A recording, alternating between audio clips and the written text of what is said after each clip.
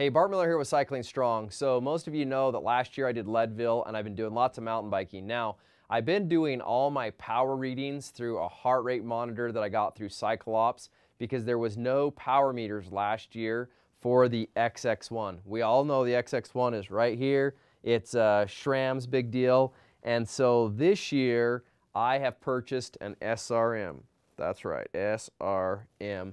And I'm putting power on this bike this year so that I can have my exact file numbers to the gnats, you know, to be able to know how I'm doing on this bike and my road bike. I put the exact same, so I put power on my road bike. I built a new Pinarello. If you haven't seen that build, feel free to go watch that video. And then I put an SRM power meter on it. And in another week, my SRM will be here for the actual mountain bike. So keep tuned to that. I love power. If you don't have a power meter on your bike, you need to get one. I love SRM. I think they do an absolutely amazing job.